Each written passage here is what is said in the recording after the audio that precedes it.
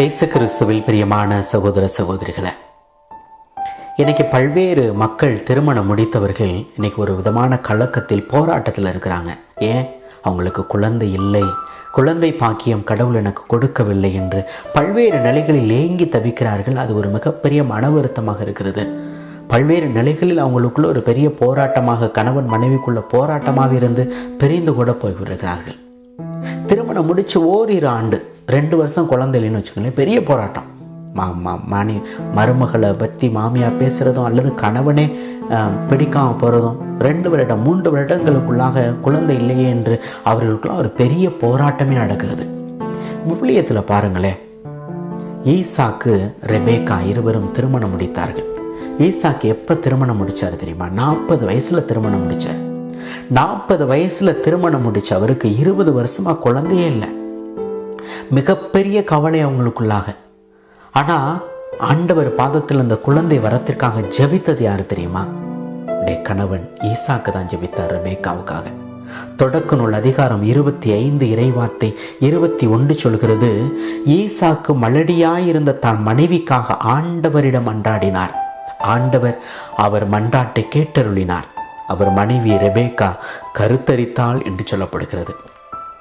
இயேசு கிறிஸ்துவில் பிரியமானவர்களே, எத்தனாவது ஆண்டில் 40 வயதில் திருமணம் முடித்த ஈசாக்குக்கு குழந்தை பிறந்தது 60வது ஆண்டில். 60 வயசில் தான் அவருக்கு குழந்தை பிறக்குது. அதுவும் ஆண்டவர் ஏசாக்கு வேண்டிக் கொண்டது நிமித்தமாக இரட்டை குழந்தைகளை கொடுக்கிறார். ஏசா யாக்கோப்பு என்று இருவரும் பிறக்கிறார்கள். எவ்வளோ பெரிய மகிழ்ச்சி இல்லை? ஒரு மனைவிக்காக கணவன் ஜெபிப்பது அப்படின்றது எவ்வளோ பெரிய மகிழ்ச்சி. இன்னைக்கு எத்தனை மனைவிக்காக எத்தனை கணவர்கள் ஜெபிக்கிறார்கள். மனைவிக்காக கணவர் ஜெபிப்பது என்பது ஆசீர்வாதம். பல்வேறு நிலைகளில் மனைவி கணவனுக்காக ஜெபிக்கிறாங்க, போகட்டும், ஆசீர்வாதமாக வரட்டும். மனைவி தான் பல நேரத்தில் ஜெபத்தில் ஈடுபட்டிருக்கிறார்கள் அப்படின்றது உண்மை.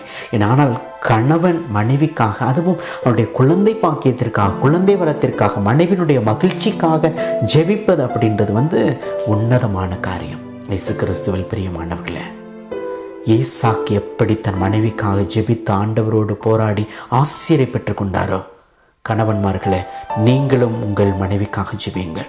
குழந்தை வரத்திற்காக ஜெபியுங்கள். மனைவியின் மகிழ்ச்சிக்காக ஜெபியுங்கள். மனைவியின் உடல்நலத்திற்காக ஜெபியுங்கள். குடும்பம் ஆசீர்வதிக்க வேண்டுமா ஜெபியுங்கள். அந்த ஆசீர்வாதத்தை கடவுள் நீங்கள் கேட்கின்ற போது கண்டிப்பாக உங்களுக்கு கொடுப்பார் என்பதில் எந்த மாற்றமும் இல்லை. ஜெபிப்போமா? எங்களை நேசிக்கிற நல்ல தந்தையே, ஈசாக்கு ரெபேக்கா குடும்பத்தை ஆசீர்வதித்த தேவனே, 20 ஆண்டுகளாய் குழந்தை இல்லாமல் இருந்த போதிலும் கூட அவர்களுடைய ஜெபத்தை கேட்டு, குறிப்பாக ஈசாக்கினுடைய ஜெபத்தை கேட்டு உடனடியாக குழந்தை வரத்தை கொடுத்தீரே.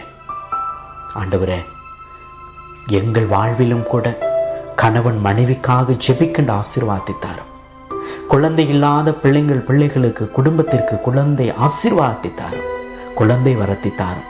என் பிள்ளைகள் மகிழ்வோடும் நிறைவோடும் வாழ வேண்டிய ஆசீர்வாதத்தை என்னாலும் நீர் கொடுக்க வேண்டுமாய் உம் திருப்பாதம் ஒப்புக் கொடுக்கிறோம். குடும்ப தலைவர்களை ஆசீர்வதியும். ஜெப வீரர்களாய் நீர் அவர்களை மாற்றுவீராக. ஜெபத்தில் இணைந்திருக்கிற பிள்ளைகளாய் மாற்றுவீராக.